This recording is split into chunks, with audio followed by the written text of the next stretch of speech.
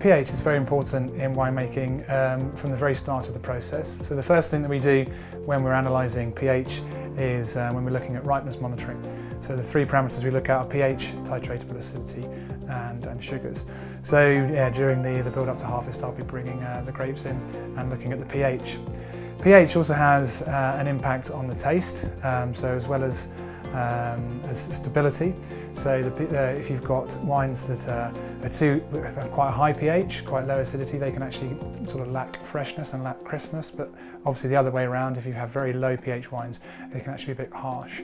But as well as affecting taste, it also affects the stability of the wine. So throughout the whole of the winemaking process, not just at the beginning, we're measuring pH. It can affect the efficiency of sulfites, and sulfites are an addition we make to wine in order to stabilise the wine from oxidation. Lower pH wines tend to be more stable and more sort of antibacterial, as it has a microbial effect as well.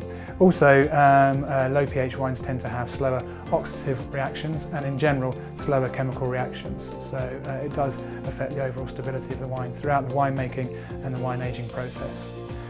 Towards the end of the process, we are stabilising the wine before we put it into a bottle, so that the wine doesn't throw any kind of hazes and that it's safe and ready to drink. And at that point we have to keep a very close eye on the pH, because we're particularly stabilising for proteins, which can throw hazes, and tartrates, which can also throw hazes. And the pH will actually affect the equilibrium of the tartrate ions in the solution, and it can also affect the solubility of proteins. So it's very important to know the pH before you are doing any kind of addition to the wine with regard to sulfites or fining agents, things like that.